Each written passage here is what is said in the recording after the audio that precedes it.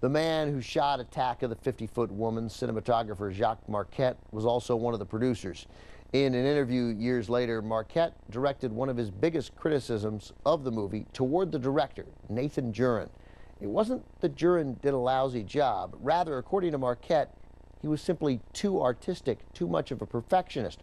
Marquette was criticizing Juran for trying to make the movie good. In Juran's defense, he was an Academy Award-winning art director, winning for 1941's How Green Was My Valley. But you didn't see the name Nathan Juran in the credits. He insisted on being credited under a different name, Nathan Hertz. No explanation was given. None was needed. Up next, we go from low budget to big budget with Burt Lancaster, Dean Martin, George Kennedy, and Jacqueline Bisset heading up an all-star cast in a movie considered the granddaddy of all disaster films.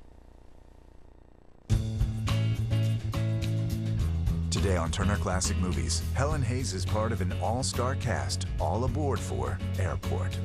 Then Sean Connery concocts a brilliant heist in The Great Train Robbery. And pool shark Paul Newman has a fat chance against Jackie Gleason in The Hustler.